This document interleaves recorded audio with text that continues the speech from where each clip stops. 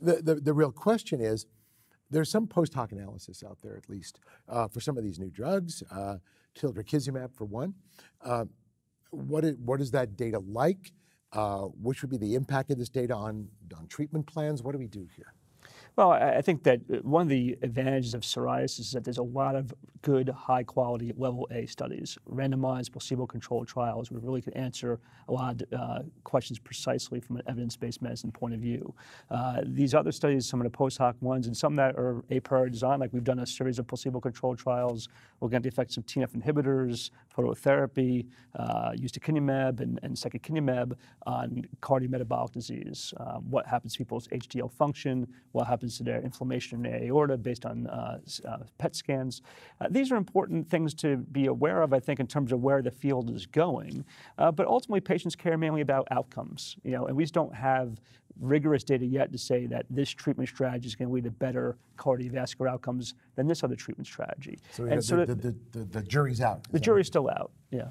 Do you have any, having looked at some of this data, do you have any preference for a drug? Are they all sort of the same? Is one better? Is one cheaper? One more effective? One safer? Help me out here. Yeah, I mean, there's no one drug that is better than all the others on every dimension of drug quality. Mm-hmm. And so different ones in different situations. Right, and also patients are, come in all different histories and sizes and shapes and comorbidity profiles, right? So someone comes in, they've already been on 2 TNF inhibitors, and going to a third may not make sense if they haven't responded to their first 2. And so you might want to go directly to a different mechanism of action. Is it fair to say that these new drugs are game changers, perhaps, in the treatment here in terms of treatment intervals and efficaciousness or efficacy? The first biologic that made just a dramatic impact on psoriasis, I think, was etanercept. Mm-hmm. And it was a game changer. I mean, it was just, patients would come in at their first return visit going, oh my God, my life has changed. I didn't know how sick I was until I took this medicine. I had no energy before and didn't even know it. Now I'm on this. I go like play soccer with my kids, you know. Like one of those TV commercials. And I thought, I'm never going to see another quantum leap forward like that again. And then they came out, instead of with a 1 week, the every other week drug was even more effective within the TNF class. And I thought, okay, well, that's it. Then they came out with an IL-12/23 inhibitor that was every 3 months, and it was just as effective as the best of those, and it was safer. And I thought, well, okay. Right, and then the anti-IL-17 drugs came out, even more effective. And are the newest ones, is the IL-23s a game changer compared to the ones that we had before? I don't think so. I mean, I actually think they are, in that this is, again, a lifelong disease that patients have, right? And so what disease state are we able, chronic disease, are we able to manage with one drug for the rest of their life? I can't think of one, right? Most patients, say diabetes, they go on to other therapies over time.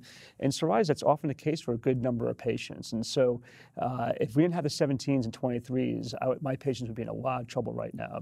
Because they would have failed the other ones at some point. Yeah, over time. And absolutely. Kind of again, we'll come back to money. Is there a difference in cost among the newer agents? And if so, what do you approve?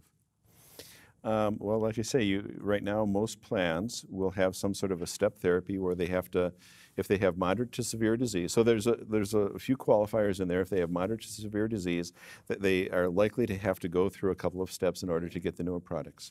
And do you have a cost data analysis on the efficacy and safety of these new agents with comorbid conditions, psoriasis and metabolic syndrome? Not that I'm aware of. That would be a level of information we don't have. So I will push back a little bit. I think as a community and led by the AAD, we're very much interested in seeing step therapy go away because that does cause a lot of problems for our patients, a lot of overhead for our offices and what have you. So the way we think about it is that, well, I know this patient, in my opinion, needs a biologic. So then maybe the question is, well, what's the most cost-effective one? And there we really need help from the payer because we have no insight into what the costs are. It's completely opaque to us. No one lets us know.